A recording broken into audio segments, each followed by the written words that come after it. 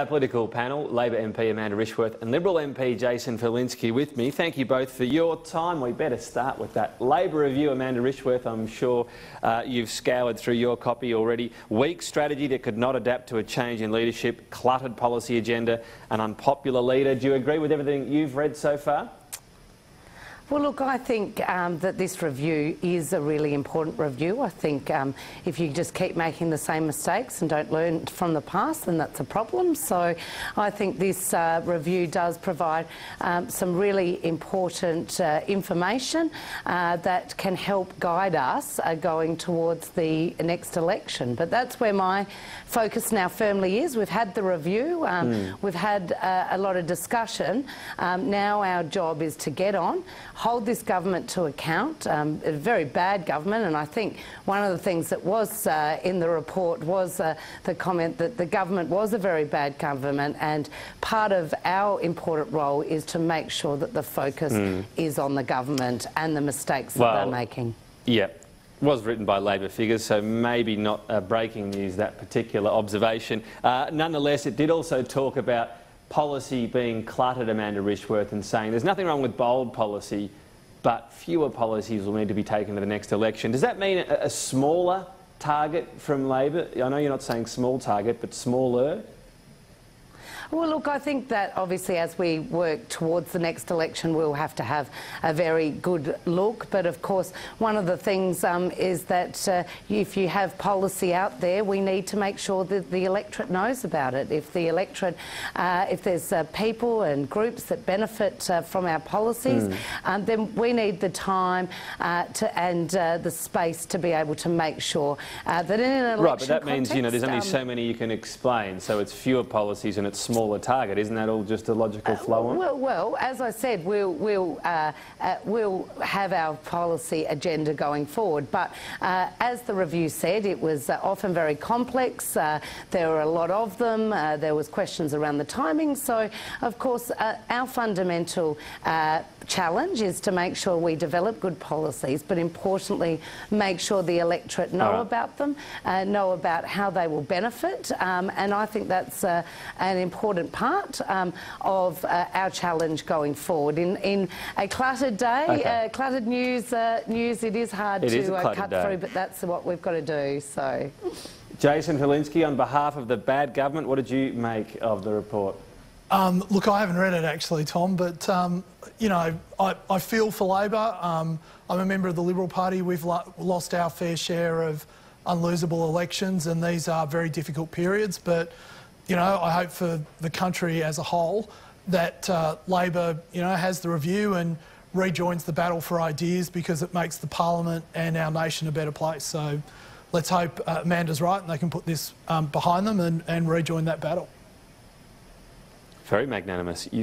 I'm used to you throwing more barbs. Maybe you're missing a usual offside. What about the lesson for the Liberal Party here? I mean, Labor's not going to be seemingly as complacent as it was. This report basically said it never shifted its attack from Malcolm Turnbull onto Scott Morrison. Clearly Labor's not going to be indulging any more hubris before the next election. So there's a little warning for you guys as well too. Well, as I say, I mean, the Parliament's best when everyone's kept on their toes. I mean, I actually don't agree with that proposition. I think that Bill Shorten was a very good leader of the opposition. It was a very willing Parliament, and one would almost say that maybe too willing. And Labor really took no prisoners in the last term of Parliament. So I don't think that's actually a fair reflection on Labor in opposition in the last Parliament or on Bill Shorten as leader of the opposition. Is that just you starting the Get Bill Back campaign? You are such a cynic, Tom, and on this day of all days I would expect better from you. Amanda Rishworth, what does it say about Bill Shorten? Is he electable? Well, look, the review really said that there's no one aspect that led to Labor's defeat. It identified that there was issues around popularity, and of course that is an issue for all opposition leaders. It is a really tough gig. It also identified that there was some strengths around Bill's ability to beat Scott Morrison in all three debates. So, look, it is a difficult challenge challenging role to be opposition leader, but certainly the review didn't identify just one factor. It identified a lot of factors, and I think that's important to recognise. Still was a factor. Anyway, we had Jay Weatherall say he's not unelectable in his particular point of view. Jason Falinski, as for the government, you've told the very good government, you're Tom. best placed, the excellent government you claim to be. You've admitted as much too. Debatable. There's no debate about it. We finished that debate. To handle the economy. Now, amidst all of this, there's a lot of calls for economic reform, and you're for this as well, Dominic Perrottet now saying this is the time. I mean, we haven't had major reform under the coalition yet, have we? No, I think we've had some major structural reform under the coalition government, but what Dom Perrottet is talking about and what some other state leaders are starting to sort of talk about on the air, or putting their toes in the water, if I can put it that way, is that our federation has the problem where the Commonwealth raises 80% of the taxes, but the states do 80% of the spending. And that disconnect in our federation is leading to some suboptimal outcomes, as economists like to say.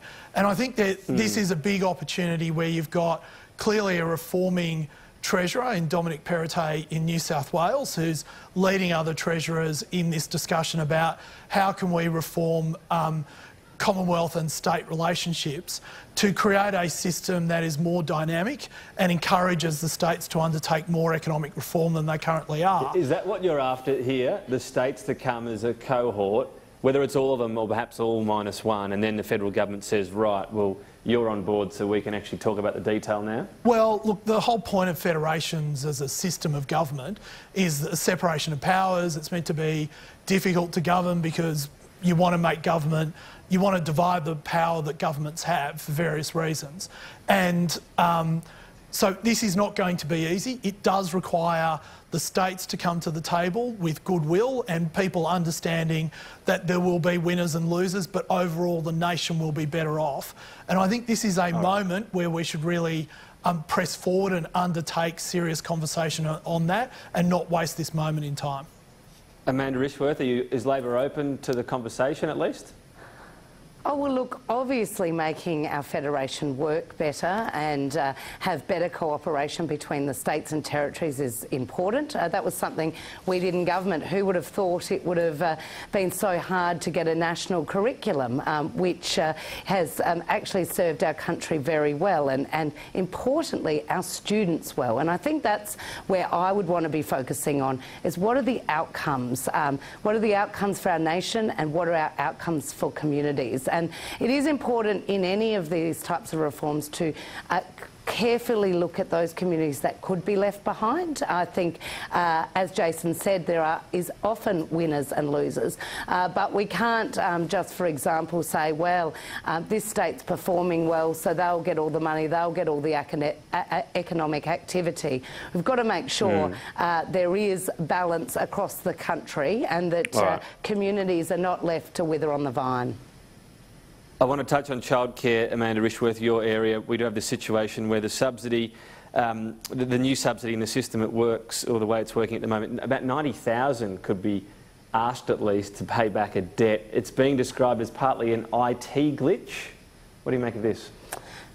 Yeah, look, it's very, very concerning. We've had many, many families contact me about problems with owing a debt to the Commonwealth. And many families are saying they don't actually think they have a debt. And when they've rung up and chased it down, they actually haven't had a debt. But the letter doesn't say that. The letter just says you owe a debt. And I'm worried that many families are seeing this and are just paying the debt when indeed they don't owe the Commonwealth anything. And we've had one example that's come to our attention where the individual was told 3 times they didn't have a debt but continued to be pursued for a debt when it comes to the childcare subsidy. Partly it comes back to an IT glitch, but it also comes back to the complexity of the system. Well, it's been simplified, so 1 payment instead of 2. You do have a situation with these types of payments that you need to ask people, what are you going to earn? And some people don't have a smooth income to be able to estimate what they get. That's always going to be the case. It's going to be a system that has those sort of, ups and downs. So there's nothing wrong in of itself, is there, with the government asking at the end of the financial year for that money back? It's just got to do it in the right way. Is that what you're saying, and not be inaccurate? Well, no, I think there's a couple of issues. One, there is the IT glitch, which is an issue. But when we're talking about 1 in 6 families are owing a debt to the Commonwealth, surely we can do it better, because families don't have this extra money in their pocket. In fact, they've never received any of the childcare subsidy in their bank account. This money's gone directly to providers. So I think when we're saying that 1 in 6 families so far have received a debt, we need to have a look at the system. Now, families are telling us how do we know it's not people on their estimates? You know, either not being honest or forgetting to change things? No.